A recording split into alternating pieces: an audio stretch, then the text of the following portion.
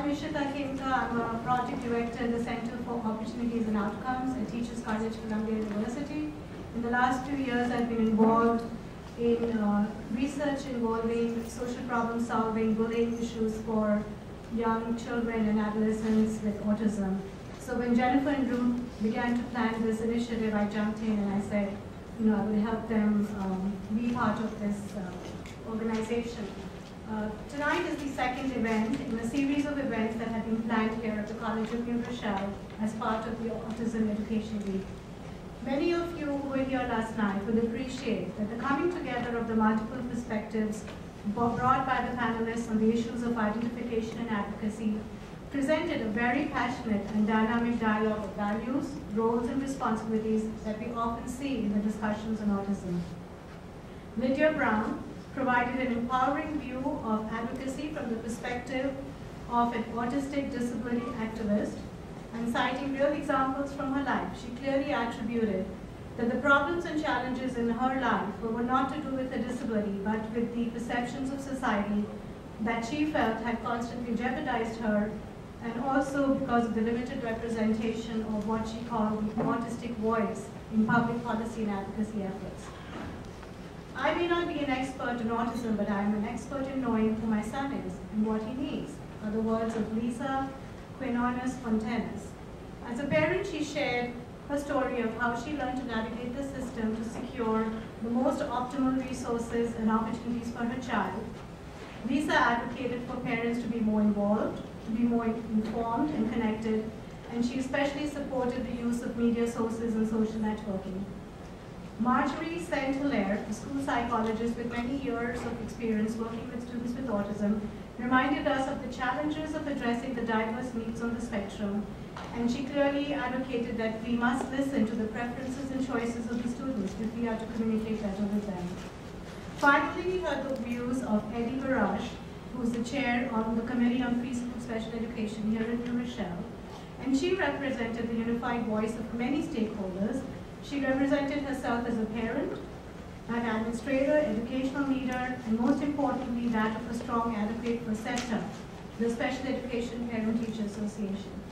In tracing the evolution in our understandings and acceptance of disability of autism and our practices in providing better supports and services in the school and community, Eddie, I think, brought it all together for us for what now special education stands.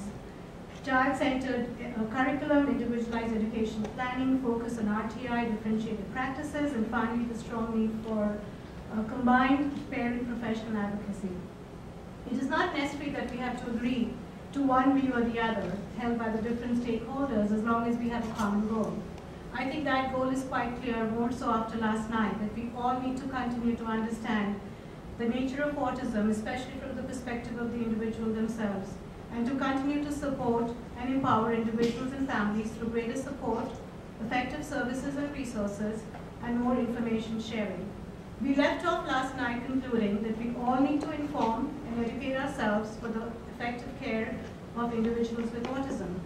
It is in the spirit of that goal that we are thrilled to present a different perspective with you tonight, that of the scientific and medical field, with the hope of illuminating new practices that have been found to be truly effective and useful by teachers and parents. Addressing the medical and educational needs of individuals with autism often involve a number of hard choices. There are a variety of topics about autism that have consistently evoked a lot of thought and discussion with strong and varied views, such as the causes and cure of autism, the appropriateness of using medications, dietary interventions, and different cognitive and behavioral approaches. There are many misconceptions and myths about autism that make caregiving and education of this group an immensely emotional and challenging task. As Dr. Jennifer Scuro mentioned in her opening remarks yesterday, we all want what is best for the child and family, and we want to minimize the stress and confusion in the caregiving experience of a family with a child with autism. We are hoping to achieve that tonight by listening to research-based, scientifically proven information about the truths of autism brought to us by our guest speaker, Dr. Ram Kairam. Dr. Ram Kairam is a pediatric neurologist at the Columbia University Medical Center in New York City with more than 40 years of experience in the fields of pediatrics, neurology, program Development and Medical Administration, Dr. Kairam has dedicated his tireless efforts to providing multi-dimensional support for individuals on the autism spectrum and their families. Dr. Kairam exemplifies a pediatric neurologist who is equal parts doctor, teacher, social worker, and family advocate. In 2002, he founded the Autism Treatment and Advocacy Center at the Bronx Lebanon Hospital to address the need for early identification and treatment of autism spectrum disorders in South Bronx, a medically underserved and socio-economically disadvantaged community. Dr. Kairam's emphasis has been on parental education and empowerment, combining clinic and classroom in a way that puts parents at the forefront of their child's care. Dr. Kairam, with the support of a developmental pediatrician, 2 pediatric neurologists, a legal advocate, and social worker, hosts a support group for parents or children with autism on the autism spectrum disorder. Dr. Kairam wishes to aid in educating both the medical profession and parents in understanding the truths about autism so that we can collectively provide the most comprehensive quality care to these individuals. For more information about Dr. Kairam's work, you can go to autismtruths.org. Tonight, Dr. Kairam will be speaking on the topic, Autism Myths and Truths, Classification, Treatment, and Education.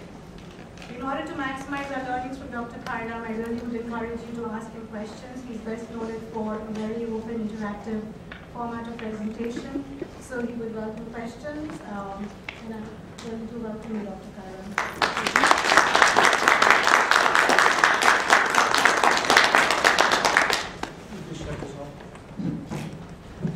Thank you very much.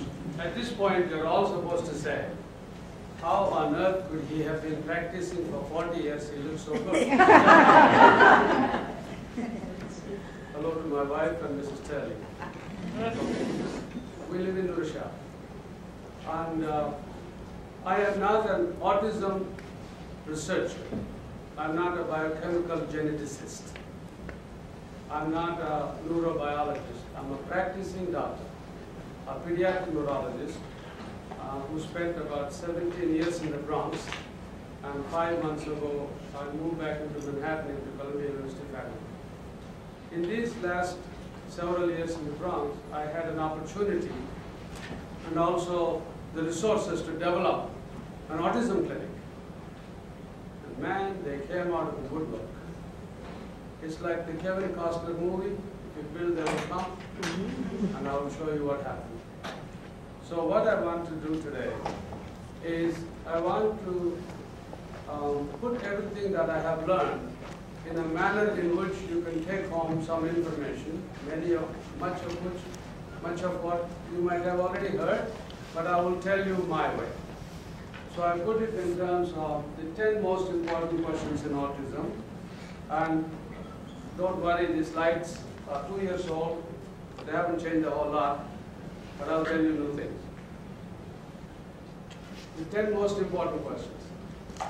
Is incidence rising? This is a school, so there must be people who do research, occasionally an epidemiologist coming to give a talk, some statisticians, etc.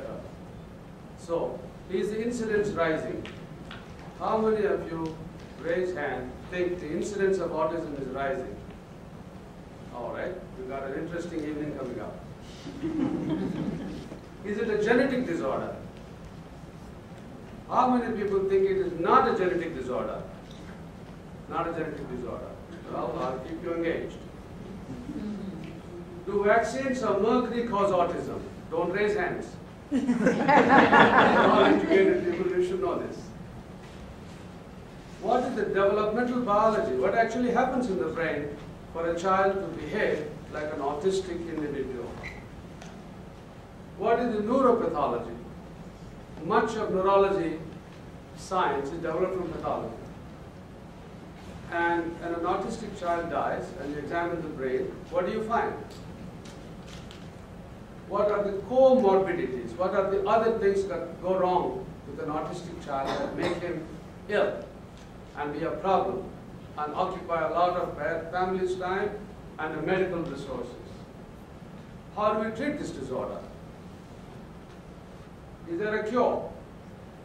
How many people in this room think there is a cure for autism? There are people on the internet selling cures. There are people on the internet using the words, my child was recovered from autism. Look at the words. Planning for transition to adulthood. On May 19th, we are running a huge conference on age 17 to 21. How do you prepare an autistic child to be an adult? Because when a child turns 21, something extraordinary happens. Anybody wants to guess what it is? No more school bus. No more bus taking him away for all day. She's stuck with him. You notice I said she? I'm talking about low-functioning autistic children who are stuck with mother, grandmother, maternal aunt because all the men have run away. At least in my population. What is new for 2010, 2011? That's an old slide. But as of June 1st, next month, something extraordinary will happen in the field of autism from the standpoint of professionals. So is the incidence rising?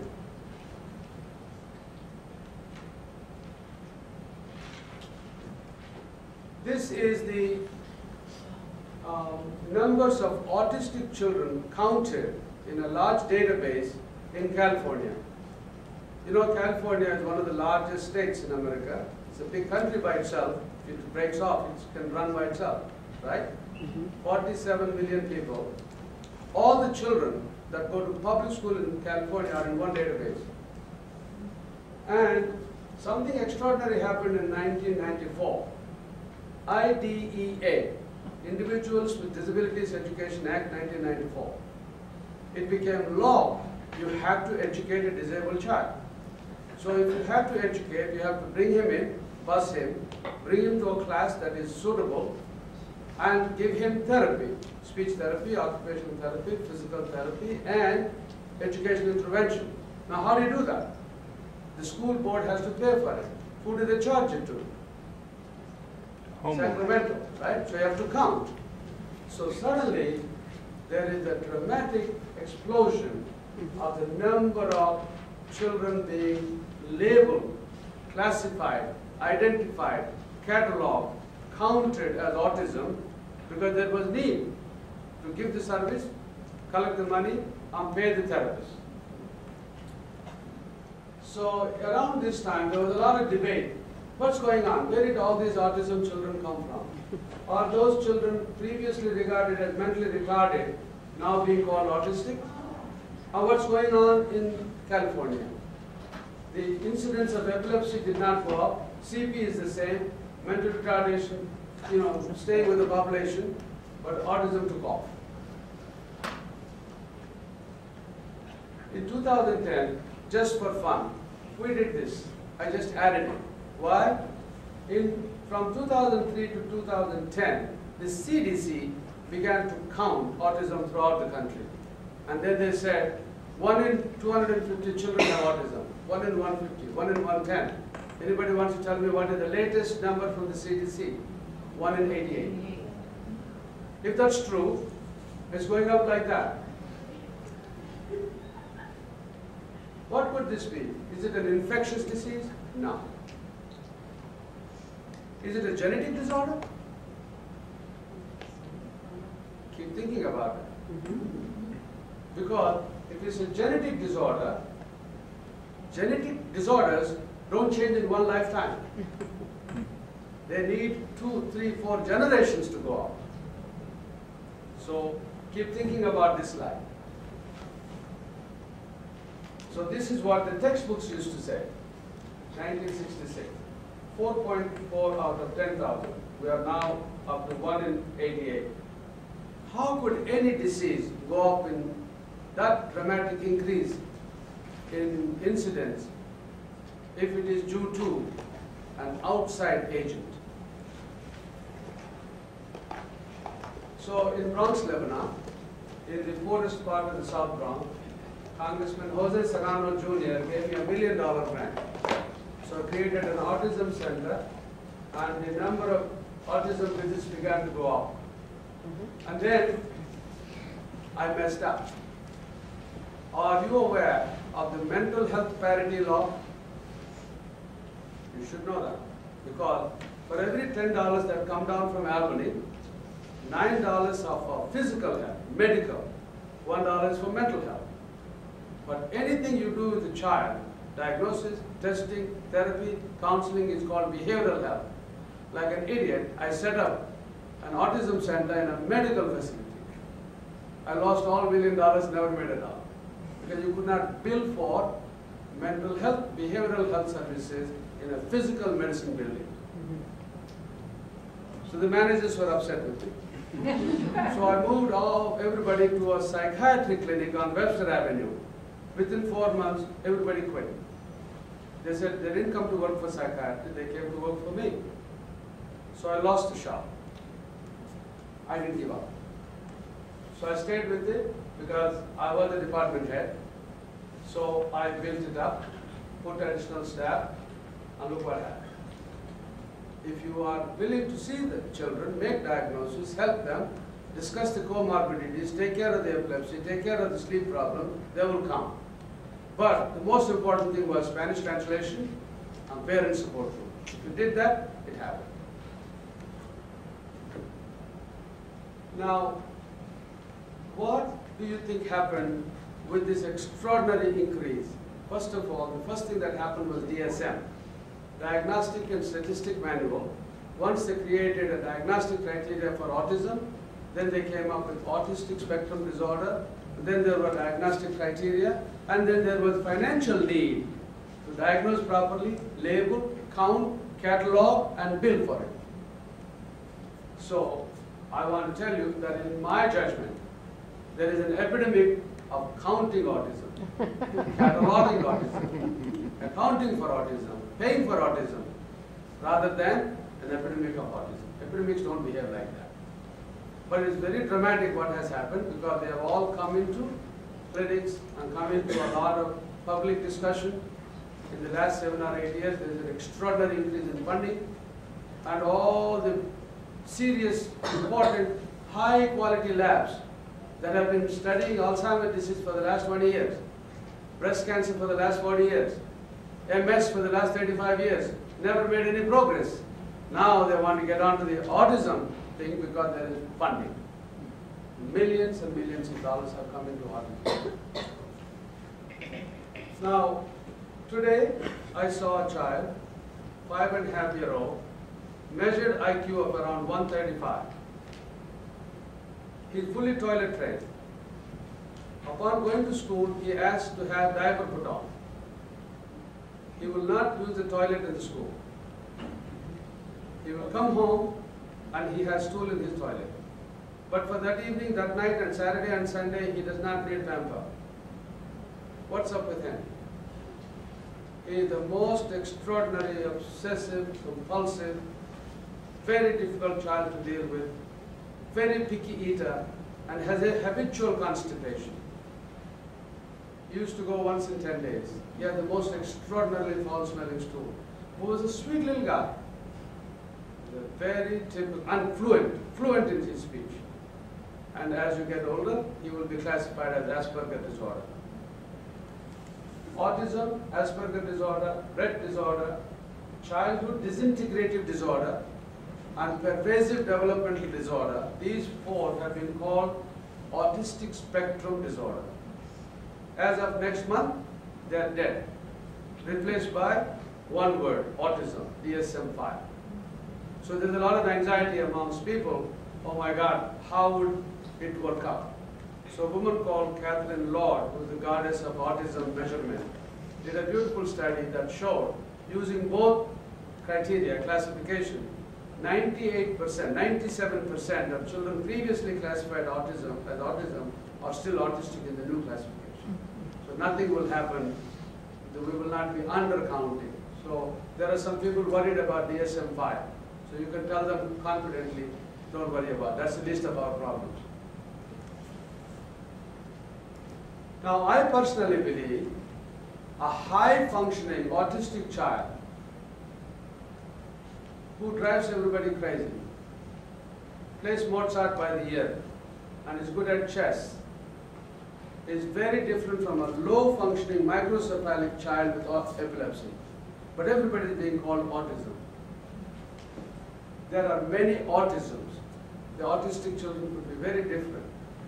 It depends on what is wrong with the brain and what kind of disorder it is.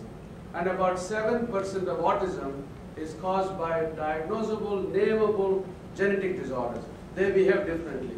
Usually they are lower functioning.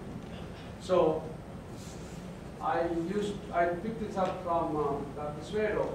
People say that in autism, everybody's snowflake. It's very, very true. They are very, very different. But right now we are stuck with one word called autism. We don't have a term called the autisms.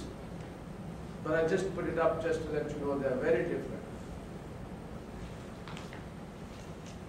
Is it a genetic disorder? Look at monozygotic twins.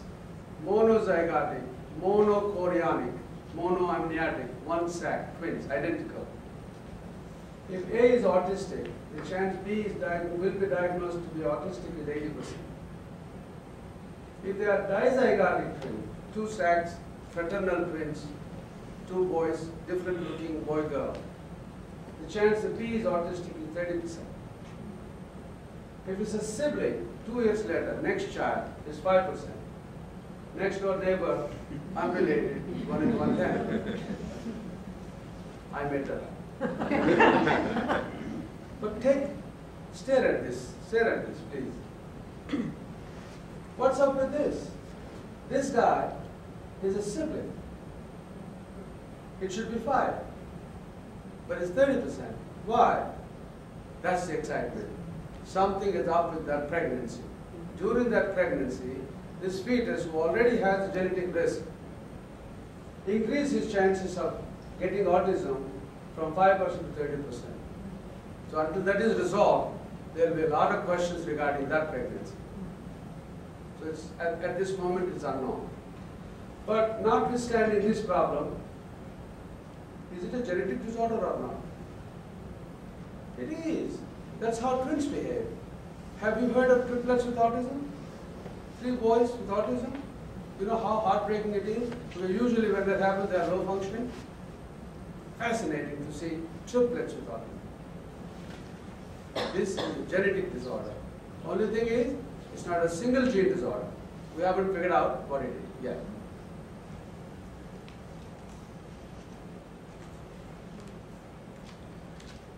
Do vaccines or mercury cause autism?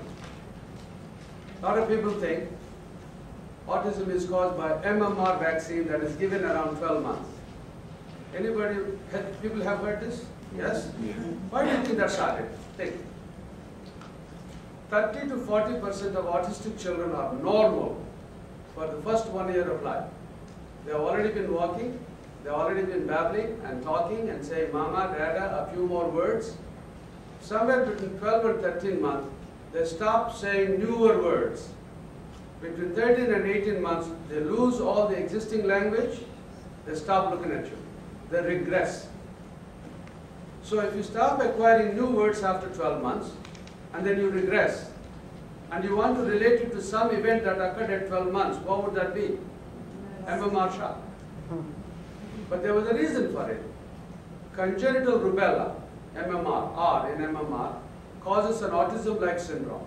But they are mentally retarded, microcephalic with autistic features. So the older doctors remembered the rubella cases that looked a little bit autistic, and then because of this excitement, people got carried away.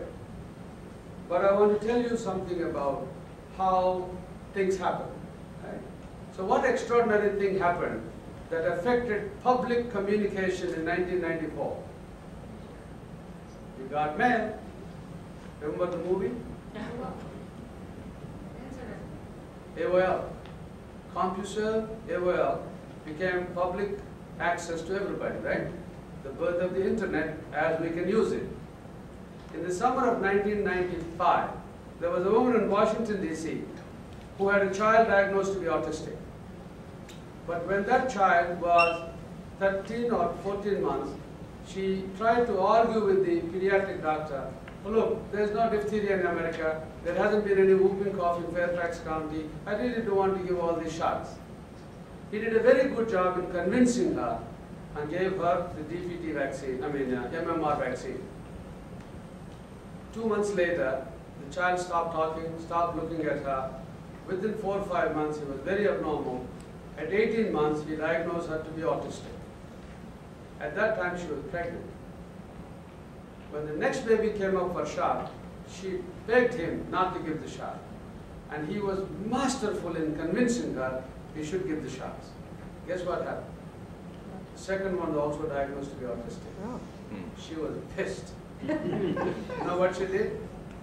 Sitting at her kitchen table on her computer, she created a beautiful page. It says, National Vaccine Information Network.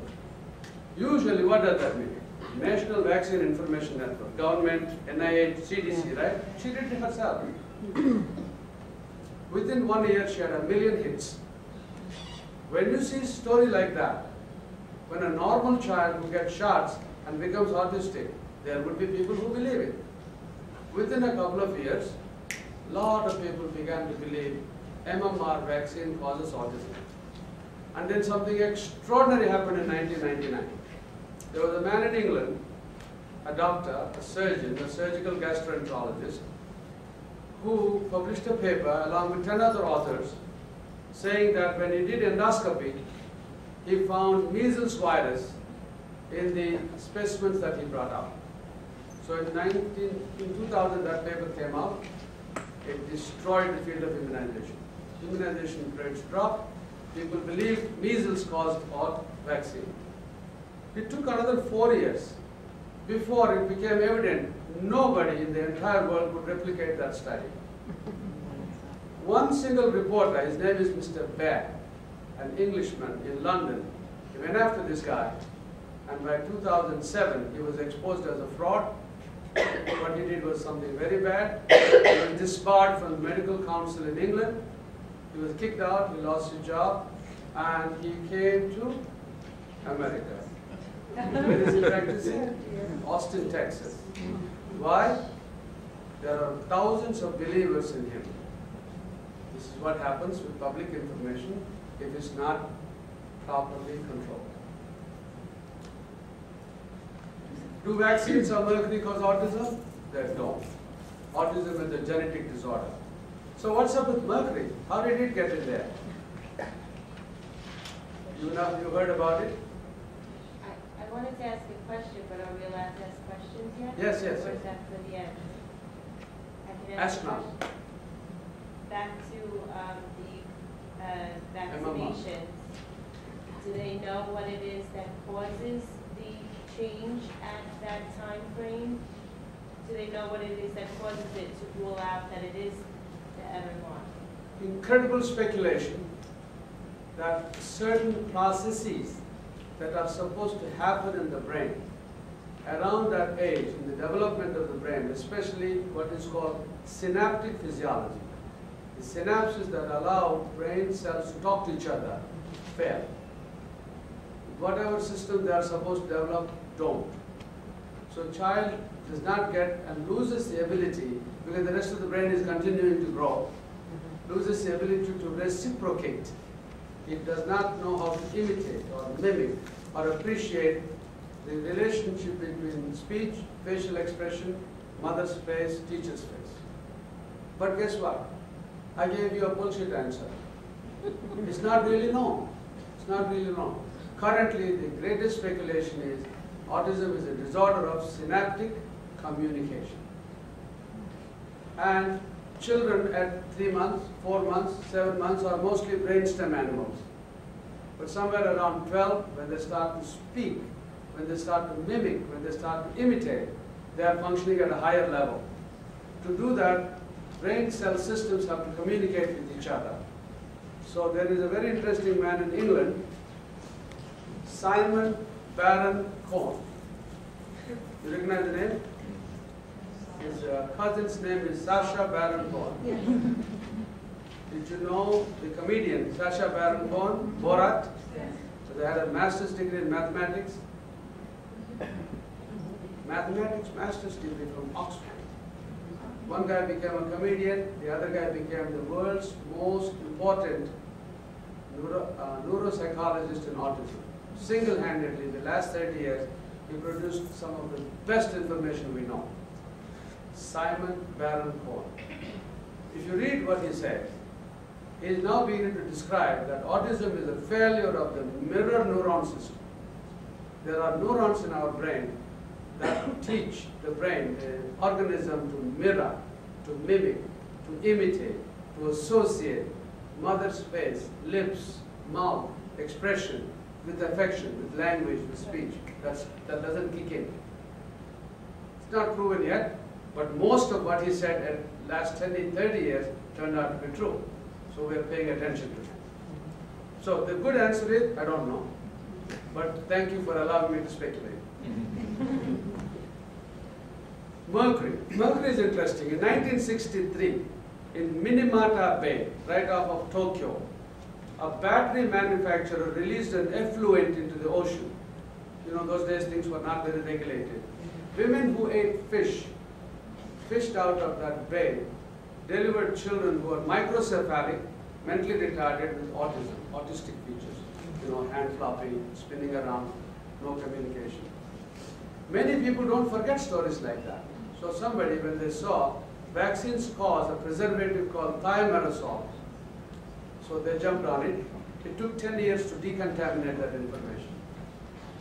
Countries where thimerosal has been removed 15 years ago are experiencing increasing in autism.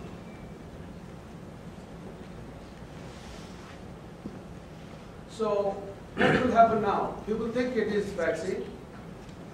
You got a low functioning autistic child, you are mad at hell, you want to blame it on somebody, right? So you sue vaccine manufacturers, hospitals, pediatricians. So after 7 or 8 years of such litigation, the government said, no, this is not good. Vaccine manufacturers are going to run away. Something similar happened in 1977 with the vaccine. Now they have created what is called the vaccine court. The vaccine court has judges that are called special masters. It's in Washington, D.C. So if you believe your child has been hurt by vaccine, you can take this case there.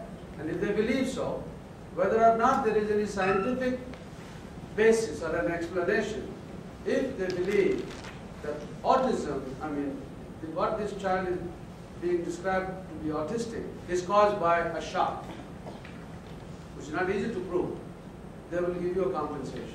But you can't sue the vaccine company.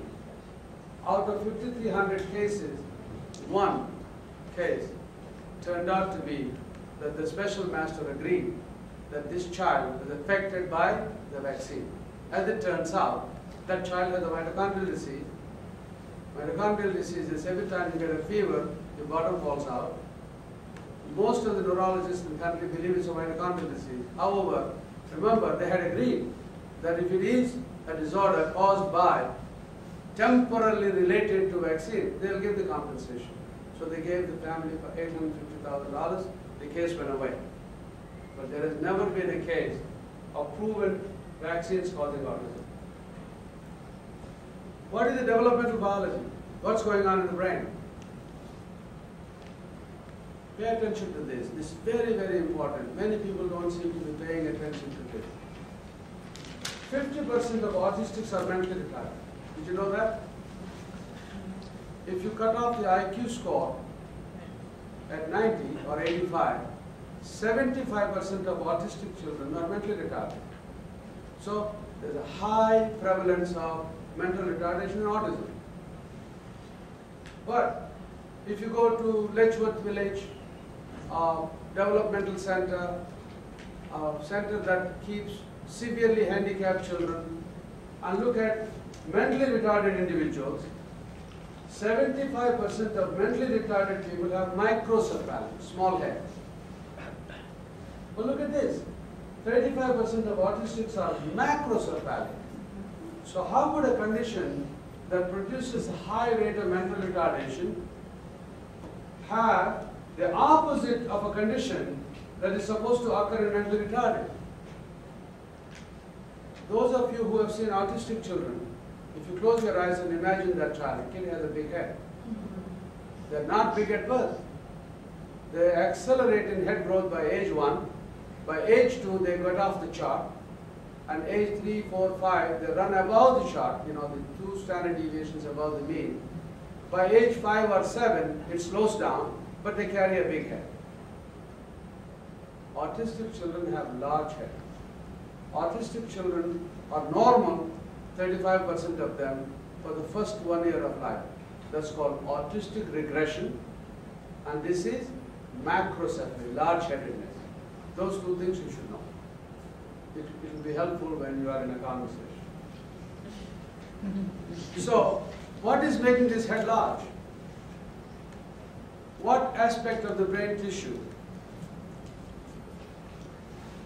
So far, no one has ever found anything wrong with the neurons, or the glial cells, or the astrocytes. These are all the cells in the brain. There are not too many blood vessels. So why does the brain get large? It appears there is too much white matter. The brain has gray matter, white matter. There's too much white matter. So if I have time at the end, I will give you my speculation about why there is too much white matter. So it appears that this large-headedness is caused by too much white matter, which is a bunch of nerve fibers that are supposed to connect the neurons in the cortex with the rest of the body.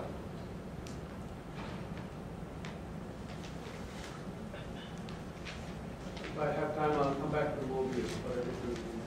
So, if you by chance have time to go to a website called Autism Truths, at the bottom there's a crawler. It goes to the right or left. The first one says, Autism in 100 words, Simon Baron-Cohen. Do autistics have a theory of mind? Simon Baron-Cohen. The systemizing and empathizing theory, Simon Baron-Cohen. Modified checklist for autism. How can you diagnose autism in young children? Simon Baron-Cohen. Mirror neuron hypothesis, Simon Baron-Cohen. Men are from Mars, women are from Venus. You know that book? Mm-hmm. Men think that they know maps, directions. They're arguing with the wife when they're driving, they got lost. The women have better intuition. They actually drive better. Don't tell her that. So, men are systemizers. Women are empathizers. And he has a beautiful explanation why autism occurs because of an abnormality of testosterone influence on fetal development. Baron-Cohen said the fetus is a female, is phenotypically a female. The arrival of androgenic influences make it into a male, if it's a male. And if there is too much male, you get a hyper male, like Klinefelters look like a little bit like autistics. So this is called sexual dimorphism theory. It is one of the theories explaining why 7 out of 10 are boys. Are you aware of that? Out of 10 autistic children, 7 are boys. It's not 50-50. I actually think it's 9-1. So mirror neurons, I only put that there to tell you that if you go to that website, it looks like somebody built a temple for a man called Simon Baron-Cohen. You know who built that website? I did. Guess what? I never met the guy. I think he's a genius. You know where his genius was first exhibited? And I'll tell you the story in a manner in which you will never forget. Movie buffs in the room? Not your kind of movie, honey. You're too young. The Dean. Richard Burton, Elizabeth Taylor, Sandy Dennis, George Segal. Who's afraid of Virginia Woolf? Yeah. Remember that scene when Burton castigates Taylor for having been a nag all his life, or having affected his professional life? It looks like a Yale campus, right? Or one of the campuses, maybe Princeton, Yale. And the two guests are embarrassed. The husband and wife are going after each other. She attacks him for cheating on her. He attacks her for nagging him all his life. It's considered one of the greatest movie scenes, the dialogue, the acting of Richard Burton, the beauty of Elizabeth Taylor's facial expression. Till today, it is considered a 7-minute scene against which other such scenes are compared. So what Simon Baron-Cohen did, he put 25, one after the other, autistic individuals in a chair, and he showed that 8-minute scene and rigged it in such a way, he has a graduate assistant, you can actually track what the viewer is looking at. So 25 autistics and 25 neurotypical. You know what he found? All the autistic people look at Elizabeth Taylor's lips.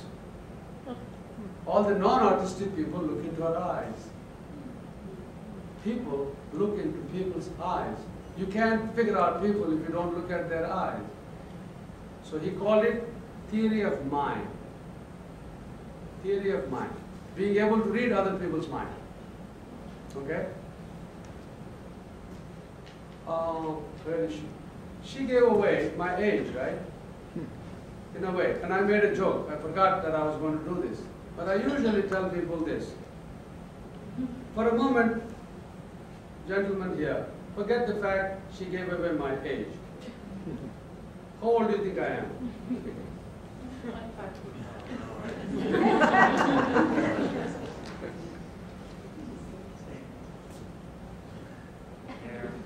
Late 40s or Late 40s.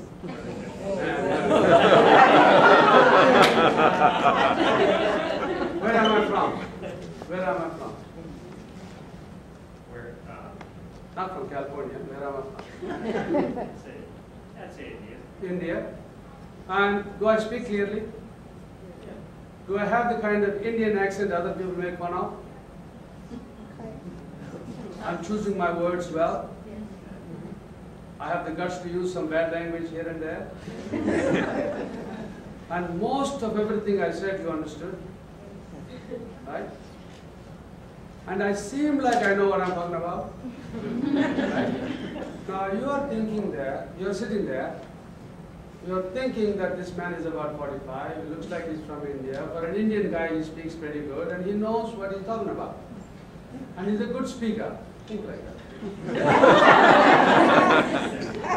I am thinking, you could be thinking that of me. I am thinking that you could be thinking those things of me. Autistic people don't have. It's called mind blindness. If you understood that part, you'll understand every autistic child that you run into in somebody's living room or a picnic or a birthday party, why he's having difficulty. He cannot read other people's minds. He can't figure it out. So imagine you have an IQ of 135, you play Mozart by the ear, you're a master on the computer, but you do not have concepts of jealousy, selfishness, ridicule, being made fun of, telling jokes. You don't have that. That's autism. How do you train such a child? Please, you got to find them when they are 2, when they are 3, not when they are 9. Every time I see a 9-year-old child in the South Bronx carried a speech delay, I feel like punching somebody. But who would I punch? It's a shame to our profession to carry children up to age 9 as speech delay. Mr. Dean, do you know why that happens? It's because of a beautiful program called early intervention. Intervention. Intervene. Give speech therapy, give physical therapy, give occupational therapy. But somebody forgot to tell them, for heaven's sake, make a diagnosis. That's what's happening for the last 20 years. So if there are educators here, get involved in that. Early intervention is a great program, but does not make diagnosis. Call it speech delay. What are the comorbidities? There are lots of problems with comorbidities. Do you know what I am now known for? 40-year career, professor of clinical neurology, triple board certified. I am the best Kaka doctor. I do bowel retraining.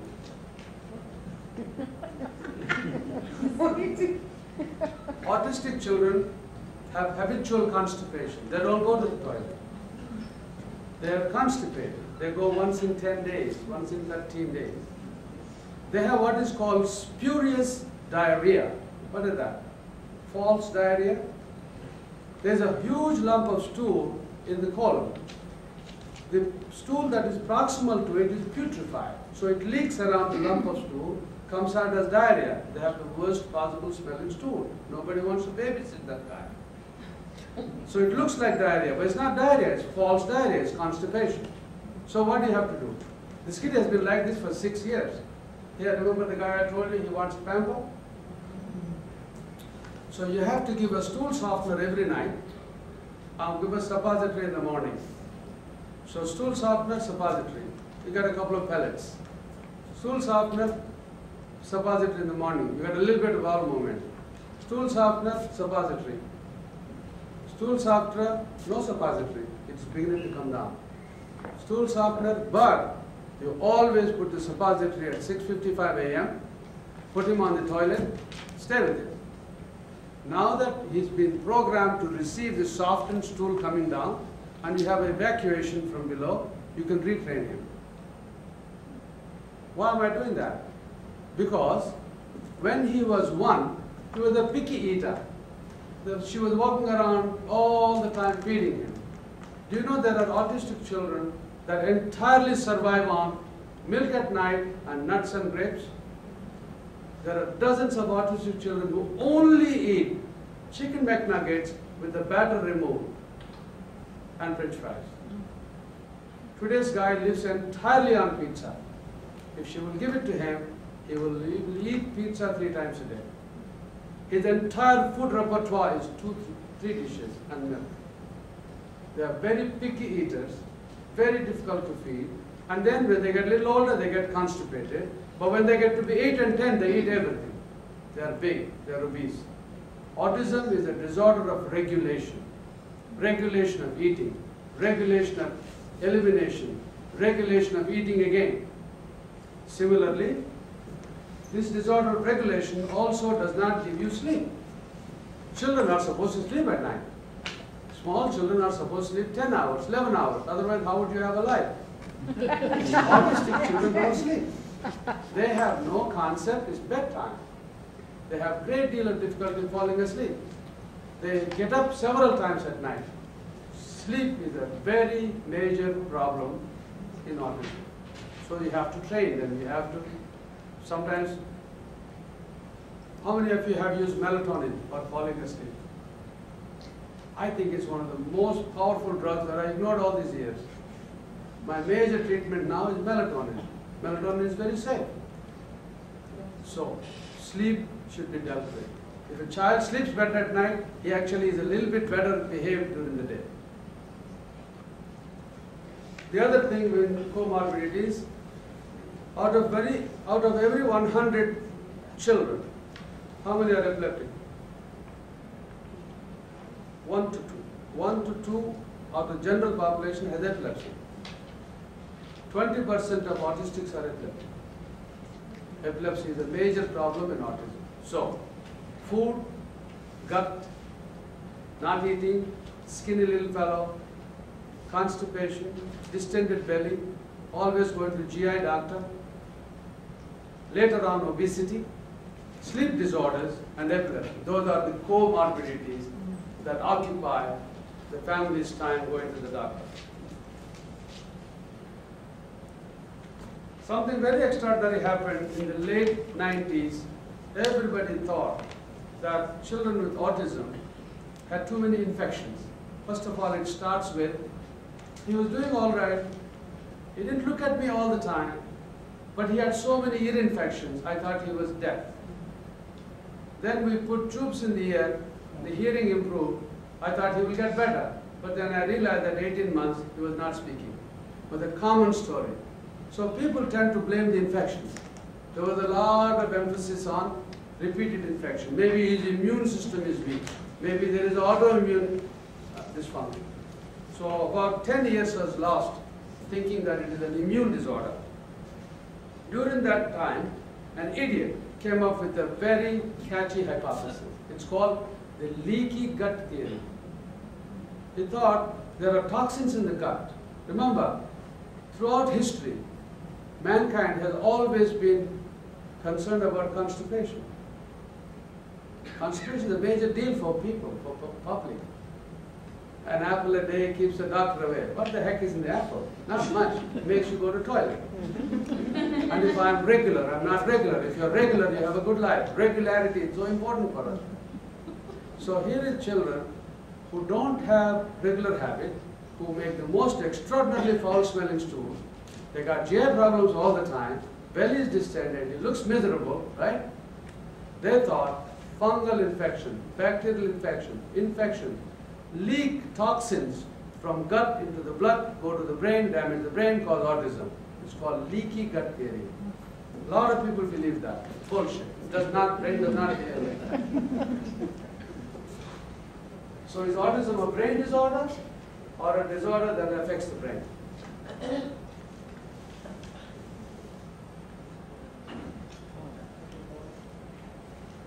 How do we treat this disorder? What's the treatment for autism?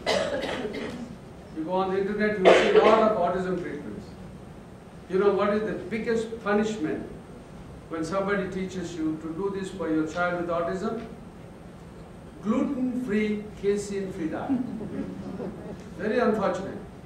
If you have gluten sensitivity, gluten enteropathy, or if you are milk protein sensitive, if you eliminate gluten and eliminate casein, the child feels better, but does dipshit for the autism.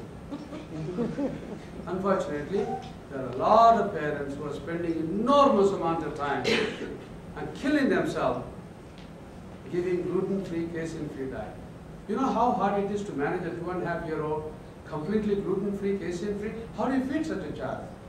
It's a tough challenge. But some people do that because they read on the internet. Yes, gut will get better, but it won't do anything to the autism. Macrobiotic therapy, multivitamin therapy, B6 therapy, dimethylglycine injection. Some jerk in North Carolina puts you in Nasin.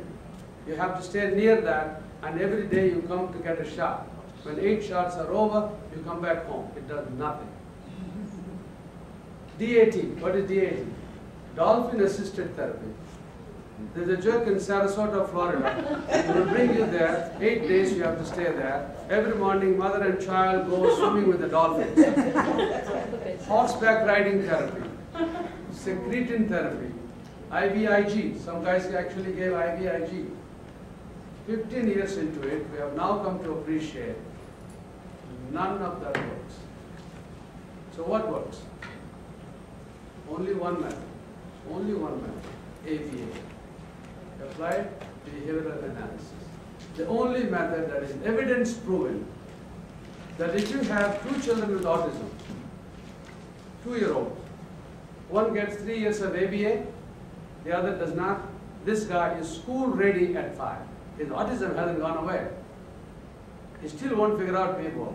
He still will get bullied, but he's educable. He will sit at a classroom. He will learn. ABA is key. Instead of giving ABA, the system is giving speech therapy.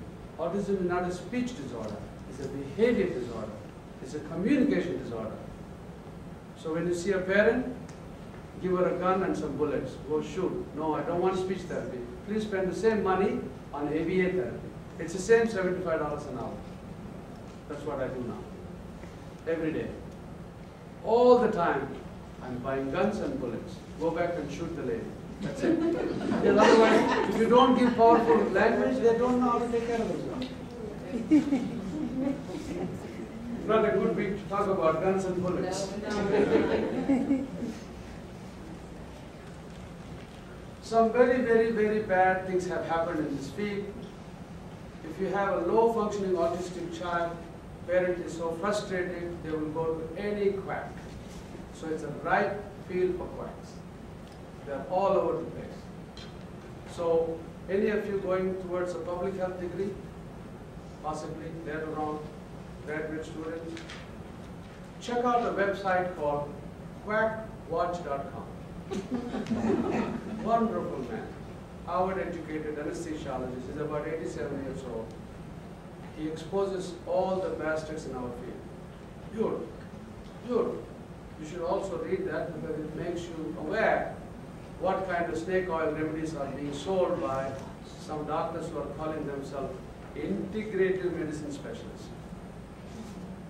You know, doctors go to med school, they do residency, they do an allergy fellowship, they become allergists. Or they do neurosurgery residency, become neurosurgeon. Or neurologist, right? Or have you ever heard of integrative medicine fellowship? What is that? An ENT surgeon who is no longer doing surgery because he has a license. And they're giving you holistic therapies. Oh, we have a fellowship called holistic therapy? You have to be careful with people who are giving these therapies.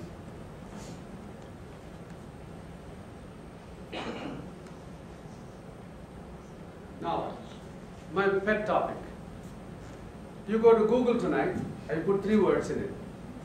Murder, suicide, autism.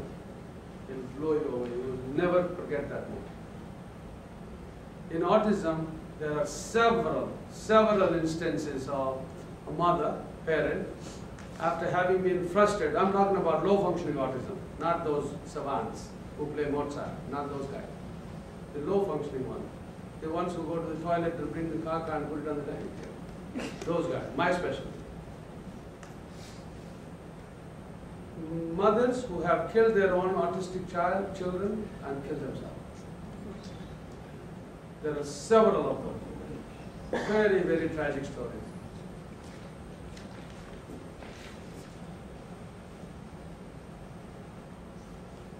So, no, I took them off. Okay. So, I don't know if you're aware. About 5.5 years ago, there's a story in the news, radio in the morning and came out in the newspaper a day later, with a woman from Belgium who was calling the New York City police saying that my daughter is in some such and such part of Manhattan. Usually she stays in this hotel and she hasn't been responding. The police went and broke the door, found the child and her dead. She left a note. She had made her 5th trip to America and the last one was for chelation therapy. Finally, apparently, they located the woman who sat next to her in this chelation clinic and they had a conversation. And she finally understood none of these therapies work. She killed herself. A year earlier, there's a woman from England who made several trips to America.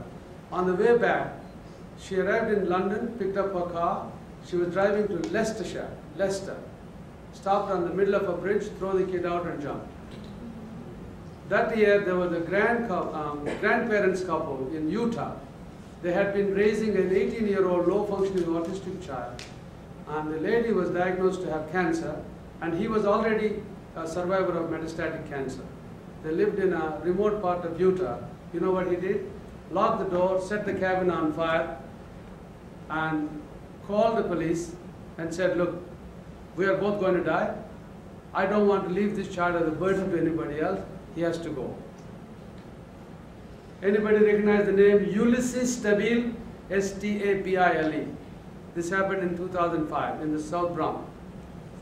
Mr. Stabile is like 270-pound guy, 6'5", big guy. He took care of his own child, Ulysses, 12-year-old, who weighed 240 pounds. 12-year-old. Ulysses would eat everything, paper, dog food, cat food, everything. And he was extremely aggressive. The only person who could hold him was his father. So people would watch this on the street and call ACS. ACS worker would say, is that gentleman very tall? Yes. Is his head bald? Yes. The child is very big? Yes. Oh sir, leave man alone. He's the only one who can take care of that child. So on this particular day, Mr. Stabile called the precinct near Bronx Lebanon Hospital and said, officer, come and get me. When they went, they found Ulysses dead in the crib, in the tub. He slashed his throat. He was so big a boy, the tub was full of blood. Why? Mr. Stabile was found to have end-stage renal disease, but he was not a candidate for transplant. He said, I am not going to take dialysis for the rest of my life. If I die, who will take care of him? So he killed him. There are several such cases. Now, if I am a chief of pediatrics and I go to the floor today and I tell a 39-year-old woman, Mrs. Johnson, your boy is diabetic, 9-year-old, juvenile diabetes. He'll have to take insulin for the rest of his life. Does she go home and shoot him? Brain tumor, cystic fibrosis? No. But there is something with low functioning autistic children. It makes you think about what is the mindset, what is the mind of the mother, what does she have? Could she not cope with it? Does she have previously undiagnosed mental illness? Now, people are beginning to appreciate what are called shadow syndrome. Here is a child with autism. In his shadow, there's a grandfather with a peculiar history. There's an uncle who's been hospitalized. There's an aunt who has obsessive compulsive disorder. We are beginning to identify in the shadow of an autistic individual a greater than expected prevalence of mental health disorders, especially the serious one, schizophrenia and psychosis. So why am I telling you like this? It's still not known how it works, what is the genetics of it, how does it get transmitted, it's not clear. Is there a cure? No, there is no cure. But what do? You have to take care of a child and educate him. How do you do that? You have to have places to read. So these are good sites. One of the best sites now is Autism Speaks. And this gentleman died, this died. NAR and CAN and ARI all merged into Autism Speaks. But have you ever heard of this site? Anybody in this room has experience with an autistic child? You know Dan? You see the exclamation mark? These are called Dan doctors. They feed autism now.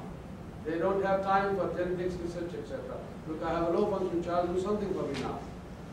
These people are the ones who send hair to Great Lakes Laboratory in Wisconsin for $1,800. They will test the hair for arsenic, manganese, mercury, and lead. And they will leach the child, detoxify him. Or they will get a stool sample, look for fungus, and give antifungal therapy. Or give vitamin therapy, or calcium-free diet. Or they are saying, look, don't talk to me about science. I got a disaster at home. Do something for me. So there are Dan conferences, Dan national conferences, Dan doctors. Watch out.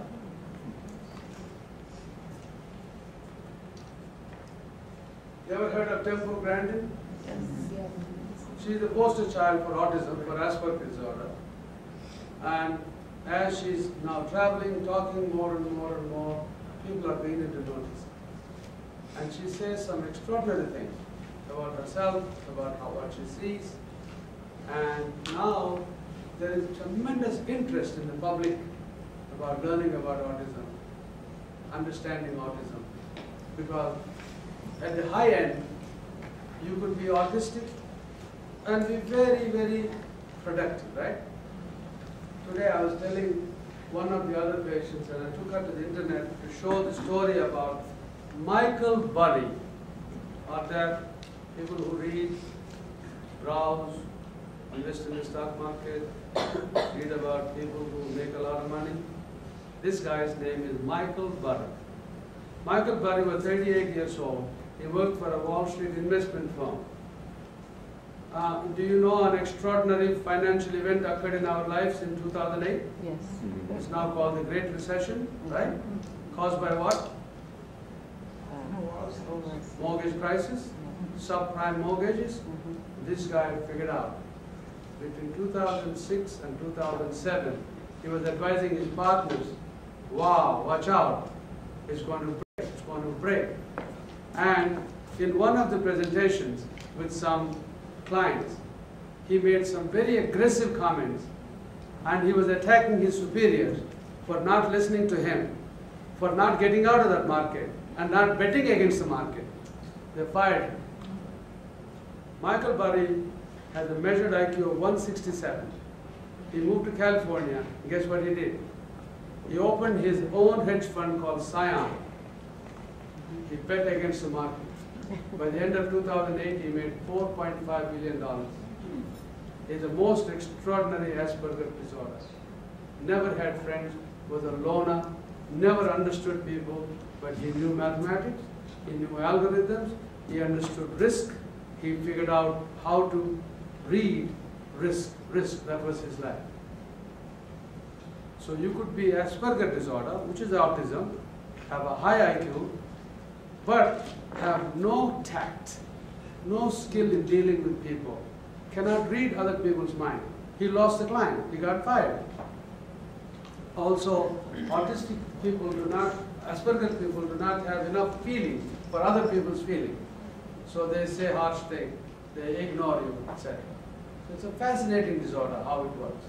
Not much is understood why Asperger's behave the way they do.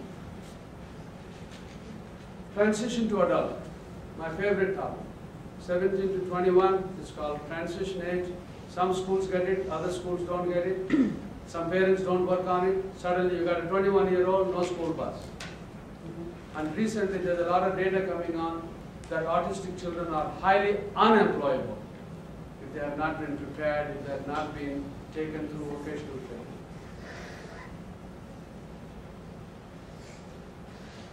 This was around the time of the Vancouver Olympics. The odds of a child becoming an Olympic athlete is 1 in 29,000.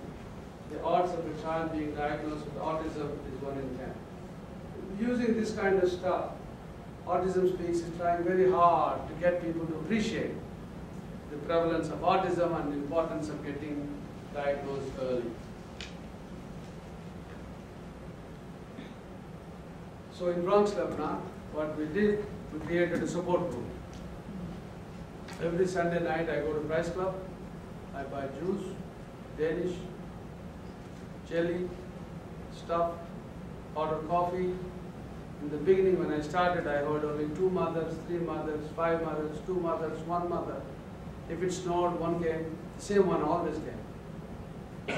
In about 2 years I had 18, 15. In about 6 years I had 40. Now it has about 45 people come every month for 2 hours. We drill them about autism, medication, nights, sleep, eating, food problem, obesity, transition, masturbation, sexuality. Autistic boy, 13-year-old, will rub against women. He wants to masturbate in public. How do you deal with that? How do you train the mother? All of these we do every month, first Monday of every month, and 10 to 12, teaching people. Because when these children go to clinic, the clinic doesn't have enough time. Nobody does that kind of teaching in a 15-minute visit. So this is the hospital I left 5 months ago. And I now moved to Columbia, but it's harder. It's not easy for me even to get a room. So I'm going to try. So what's new for 2010? When DSM-5 comes, there will be no more PDD, Asperger, etc. There will be only one word, autism. That's the last picture I got. Yeah. There was one woman in Texas. She had an 18-month-old and a 6-month-old. She killed both of them, wondering if they were autistic, how will she care for them? So what's up with her? There was one who killed a 2.5-year-old, saying, I cannot deal with autism. You don't do that to other people. So what I'm trying to lead you to is, this is a genetic disorder that comes in the context of psychiatric disorders, and sometimes you have, I can give you an example. I give a diagnosis, confirm the diagnosis. The lady cries a little bit. I always suspected it, but I'm glad I came to you. You were so brutally honest with me. But doctor, I want to tell you something. We have an uncle who's a professor of mathematics in South Carolina. Professor of mathematics. He comes home for every Christmas. He arrives exactly at 4 p.m. on Christmas Eve. He brings 9 presents, 10 presents, 11 presents. They're all wrapped exactly the same box. The ribbon is in the corner. And he puts little labels with names of the children. And he puts them near the Christmas tree. He will have dinner, but he will never sleep in our house. He will get himself a hotel room. He will sleep in the hotel room, comes back in the morning when the children are opening the present, and leaves at 11:59 a.m. What does he have? Professor of mathematics? Asperger disorder. But sir, we have an aunt. She had the most unbelievable obsessive compulsive disorder. Textbook case. All her life, she had no life, but she was intelligent, she was an accountant, she did her work, she had no life. Around the age of 55, she began to get better. And she said, the lady is exactly like Jack Nicholson in As Good As It Gets. You know that movie? Yes. Who doesn't know that movie? Raise hand. As good as it gets. That means everybody knows that movie? Yes. You have to see that movie. Because when that movie came out, the American Psychiatric Association honored Jack Nicholson for the most extraordinary portrayal of OCD. I'm just telling this just to get you interested about movies. Sometimes I'm not allowed to see enough movies. So this part is over. So what I decided I was going to do is to see if they had questions. It could be a particular case or a particular thought. That way I could, but I must leave. Yes, at 7. only a few minutes. So you all have cards. Why don't you take a moment and write down a question for Dr. Kairam, and this is the time to ask away. And as you can see, he is open to any sort of question or comment.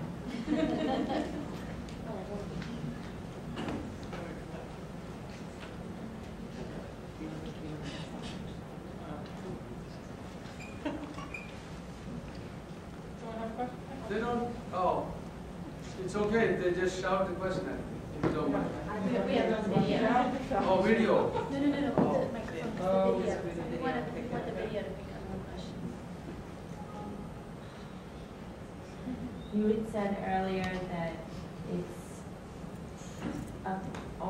I don't know, I wanted to be clear, are you saying that it's bad to get early intervention? No, opposite. Opposite. Early intervention is great, but they're given the wrong therapy. They get so hung up on sensory issues.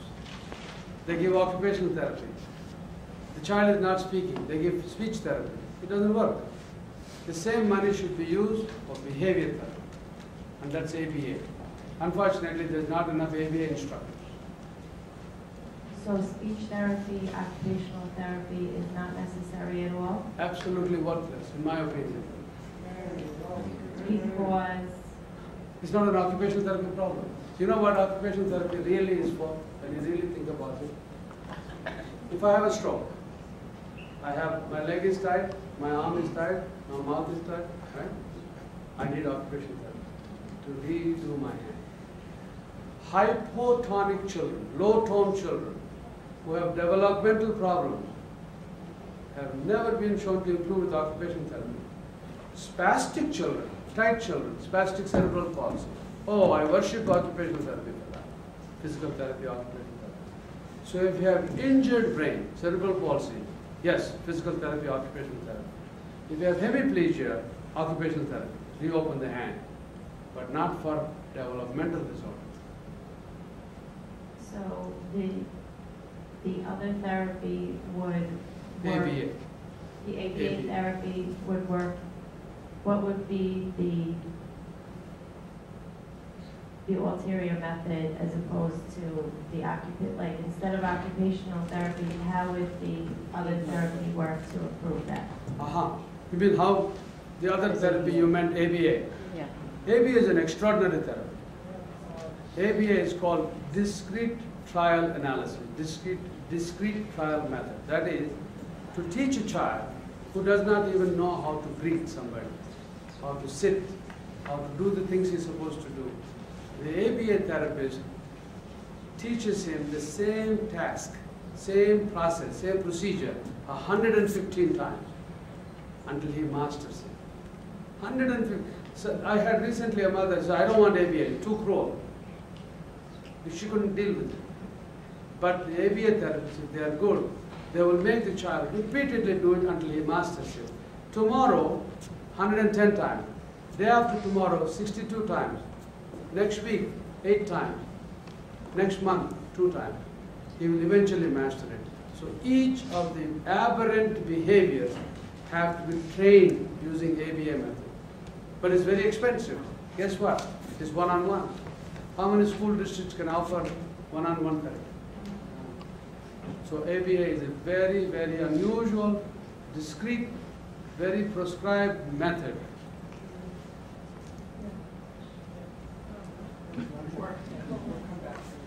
Yeah, we'll I come have a back. couple of questions from some shy folk.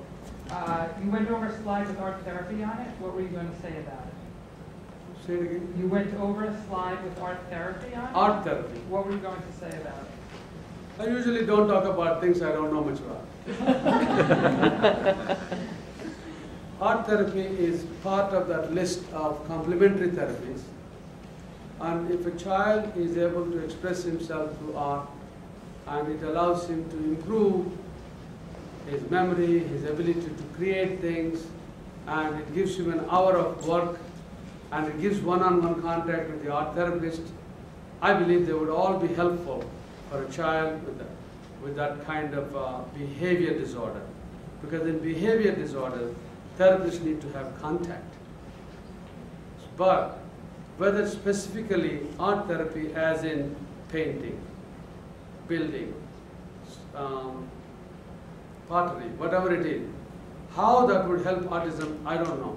I don't think there has ever been a formal study, 100 autistic kids, art therapy, 100 autistic therapy, no art therapy, these guys went to high school. No, there is no such thing. So in the field of complementary therapies, there's a whole lot of this. But I think, personally, song is important. Children who don't speak well, children who stutter can sing. So using grandmother, mother, sing along, watch TV with the child. It improves communication. I have another one of someone, and then I'm going to come over to that side. Is there any comorbidity to autism and psychiatric disorder? Oh yes, yes. Do you know that in the olden days, autism was called autistic psychosis? There are some parents who will tell you, sir, you are a good talker. You are trying to help me, educating me. But I will tell you one thing. My boy is evil. The Lord put him here to punish me. Because when he does bad things, he looks straight in my face and does them. Nobody ever says that about a mentally retarded child. There is a certain segment of autistic children who behave psychotic. They seem to know what they are doing. Very hard to figure.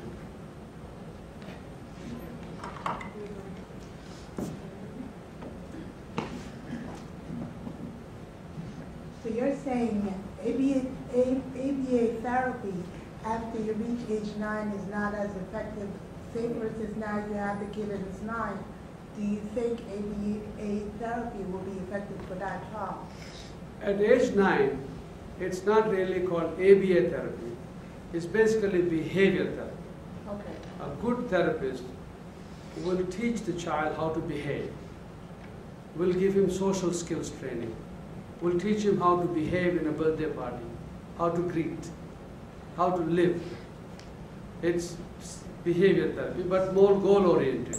Okay. ABA is for the younger child, 2.5, So 3. for the older child, like my child is in New York City public schools, yes, he's autism, but you know, they only give the speech and the occupational therapy. The school has stuff, but I don't think they do behavior therapy one-on-one in that sense. You know what you need? A lawyer. You know why? They're spending the money on the wrong therapy.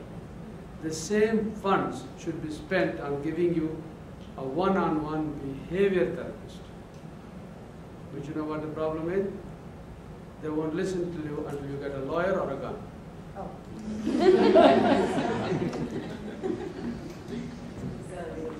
going to bring it over here in a second. This is for someone on that end of the room. Can a child demonstrate autistic-like features and behaviors and not be autistic? You mean he's malingering, making it up, imitating? Not possible, I think. Someone want to But clarify? I think the person wanted to ask a different question. In other words, can a child who's not autistic have abusive behavior, bite himself. Yeah, there's another condition that does that. But autism, if there is one little piece of information I want to leave with you today, is mind blindness. They can't figure people out. They are blind to the mind of the other people. So even as children, they have difficulty relating, they have difficulty making friendship. They go to the other guy's birthday party, they don't realize it's his birthday party. And you know, another thing is many autistic children don't have a lot of concept about tomorrow, next week. If you do well, next summer I'll take you to Disney World. They don't get it. You have to train, you have to train. It's tough. Okay, we have time for one more question.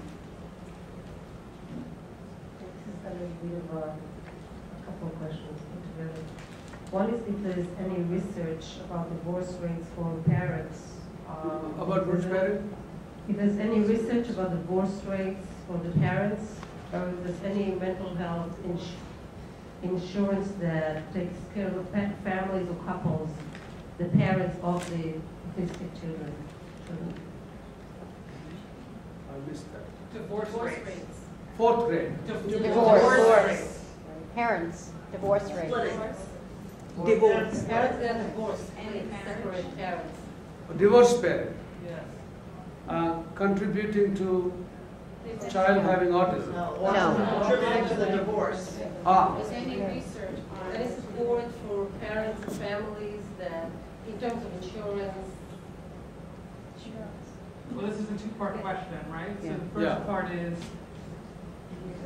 if there's research on divorce rates and mental health insurance for I see. families So, able to all cope right, with okay, it. I got it. So let's separate them. You notice when I was talking about my families, it's all women.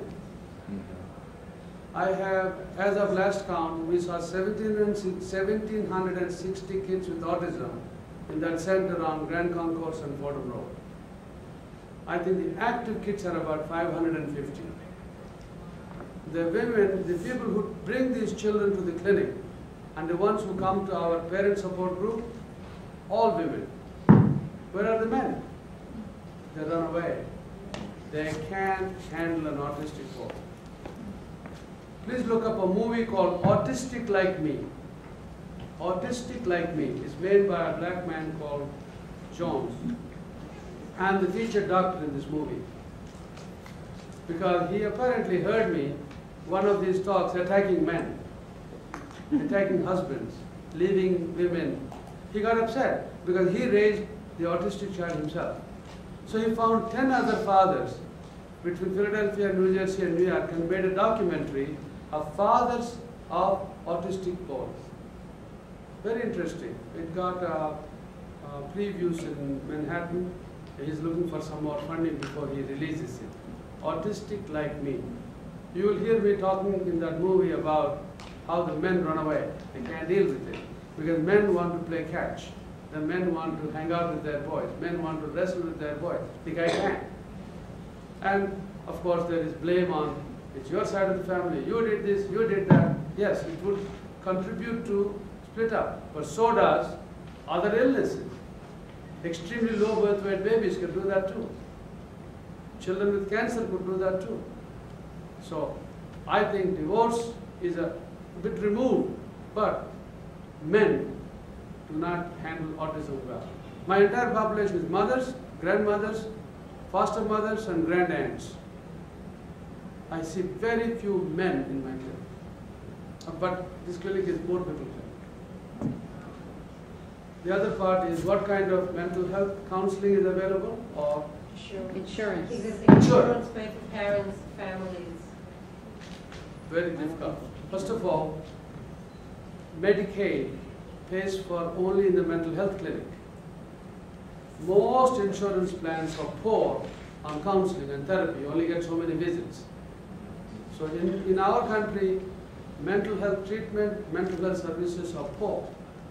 Physical health, they give everything. You know how angry I get when I see an autistic child being brought by the mother and she has a $2,800 MRI scan, $2,000 worth of EEG. I would like to shoot that doctor because there is nothing on the MRI that diagnoses autism. Why do they do that? They will pay for it. It's easy to get paid for those. $2,800 is 56 hours of ABA.